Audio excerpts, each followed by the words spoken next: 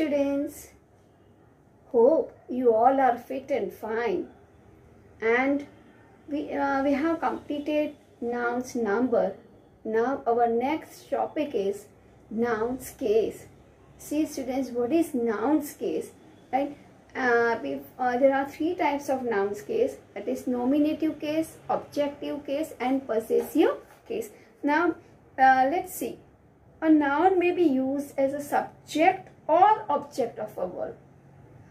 When we use noun as a subject or object of a verb. Now what is subject? Subject means about what or whom the sentence is, right? That is called the subject. And what is object? Object means whenever transitive verbs are written, at that time objects are required, and objects are always noun, right?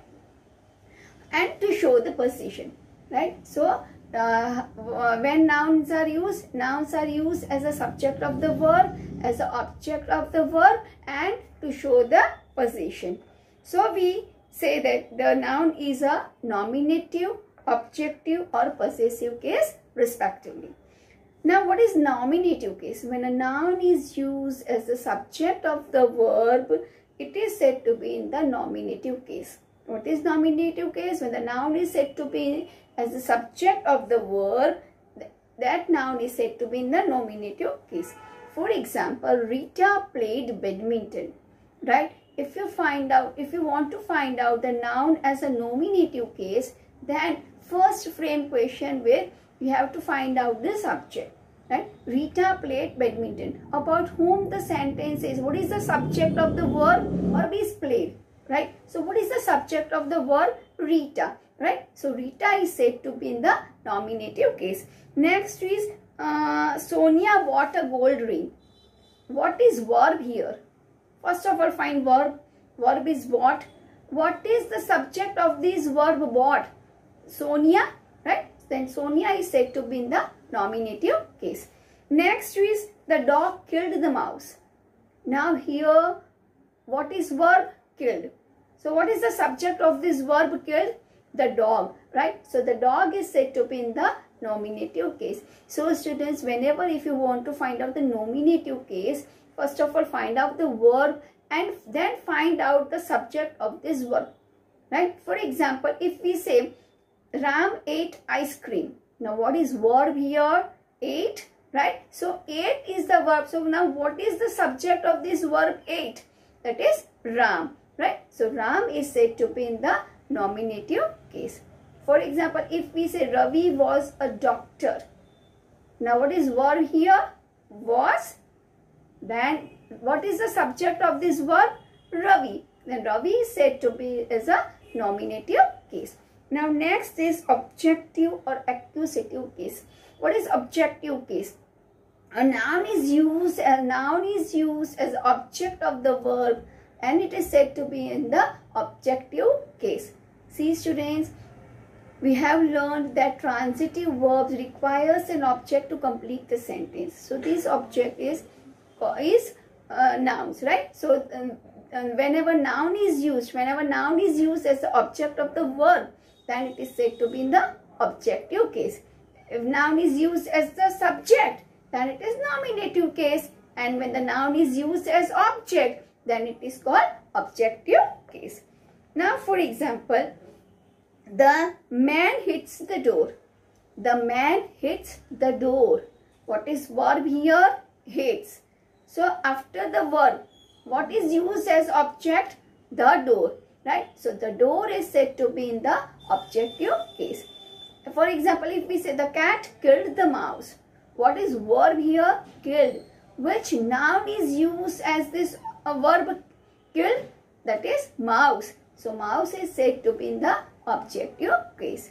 For example, if we say Saina Nehwal plays badminton, what is verb?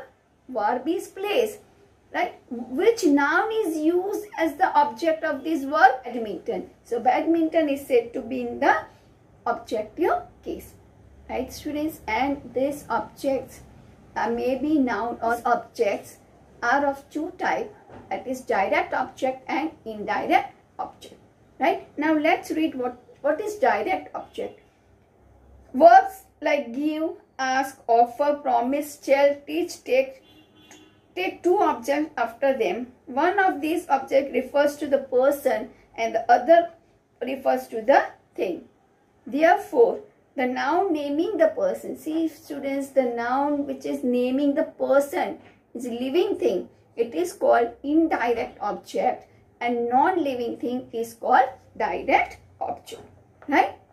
I repeat again, objects are of two types, that is direct object and indirect object. What is direct object? Non-living things written as a noun are called direct object, and living beings are considered as a indirect object.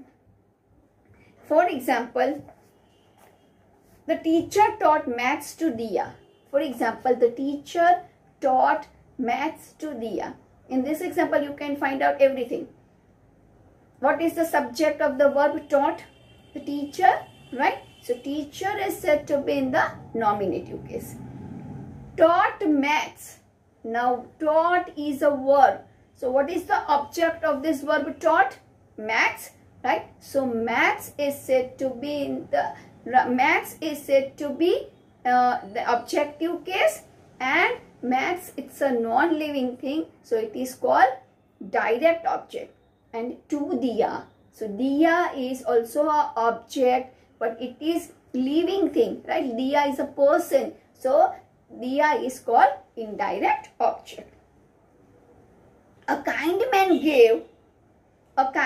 gave books to the child. A kind man gave books to the child. Kind man, so it's a, gave is a verb. So what is the subject of this verb? Gave, kind man. So kind man is said to be in the nominative case. A kind man gave book. Now book is in the objective case, right, to the child. Now this object, child and book are, we have to identify that which kind it is. See, book is a non-living thing, so it is called direct object. And the child is a living thing, so it is called indirect object. Now see here, next is the possessive case. What is possessive case? See, when a noun shows the possession, right, or indicates the ownership, that noun is said to be in the possessive case. What is possessive case? When a noun shows the possession or the ownership, that noun is said to be in the possessive case. And students, when we show the possession, at that time we use apostrophe s. What we use? Apostrophe s. And students, there are certain rules that we have to follow when we use apostrophe s. Let's see the examples. The dog bite the girl's leg. See students, the dog bite the girl's leg. See, G-I-R-L-S, right? Then it becomes plural. So we have to show the possession. Kiska leg? Whose leg?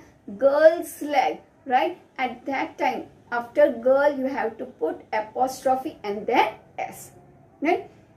Vaishali found Gaurav's pencil. See, Vaishali found Gaurav's. If apostrophe is not done and only s is written, then it becomes many Gaurav, right? So we are not supposed to do like that. Gaurav's pencil box means whose pencil box? Gaurav's. So you have to write apostrophe s. And students, whenever if you want to find out possessive case, at that time you have to frame question with whose. Whose book, whose pencil box, whose teacher, right? Misha lost her friend's water bottle. And this is his car. We can use his car, my car, your car, their car. These types of words we can use to show the possession, right? That is Mina's dress. See, M-I-N-A-S. Then it becomes many Mina. We are not giving all many Mina's dress, right? We are not supposed to do the plural.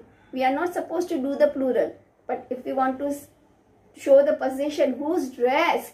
Mina's, right? So at that time we have to do apostrophe and then s, right? Now there are certain rules. At the if you want to frame possessive case of singular noun, then it becomes very easy that after the noun you have to put apostrophe s, right? Girls, boys hostel, girls room, in this way. But sometimes plural nouns are given. For example, girls, girls, boy, boys, brothers, sisters. Plural nouns are given, and at that time how you can form possessive noun? See, s is already given, right? Brothers, brothers, brothers. And if you want to show the possessive noun, right, at that time you have to put apostrophe after the s. And you are not supposed to write again apostrophe and then s. Don't write s again, just write down apostrophe, right? You have to write down just apostrophe after the s. Sisters, right? S is given, right? So you have to do only apostrophe. You can write apostrophe s both, but don't do, right? S is given, so just you have to do apostrophe. Now sometimes what happen, plural nouns are given but they are without s. For example, oxen, children, men, men, women, women, right? At that time, if you want to show the possessive case, use apostrophe s. So students, in simple method you have to keep in mind that singular noun and you have to do apostrophe s. Plural noun with s, only apostrophe, and plural noun without s, do apostrophe s, right? Some nouns, singular noun ends with s. For example, Vishwas, right? And here s is given, and you can do only apostrophe, right? And students, be careful whenever you are showing position of non-living thing. At that time you are not supposed to write apostrophe s, but you have to do of. We cannot write chairs hands, we cannot write clocks hands, right? We cannot write tables legs. Don't do like that, your answer will be wrong. We have to write legs of table, hands of clock, right? Hands of chair, in this way, right? Now let's recall first of all, what is the case? The nouns may be used as the subject of the verb, it may be used as the object of the verb, or it may be used to show the position. That is called the case. Now there are three types of cases: nominative case, objective case, and possessive case. Now what is nominative case? When the noun is used as the subject of the verb, that noun is said to be in the nominative case. For example, Rahi baked cake. Now what is verb here? Baked. What is the subject of this verb baked? Rahi, right? So Rahi is said to be as a nominative case. For example, if we say Mamta taught English or Mamta teaches English, what is verb here? Teaches. What is the subject of this verb teaches? That is Mamta, right? So Mamta is said to be in the nominative case. Now our nouns are used as the object of the verb. That noun is said to be in the objective case. For example, I explained that Mamta teaches English, right? So here what is verb? Teaches. What is the object of this verb? Teaches English, right? So English is said to be in the objective case. And objective case are of two types, that is direct object and indirect object. Non-living things are considered as a direct object, and living things, persons, are considered as an indirect object. And the last one is the possessive case, when noun is used to show the position, right? And that is called possessive case. And we use apostrophe s to show the position. And for the non-living things, we are not supposed to use the apostrophe s, but you have to use of. Thank you, students.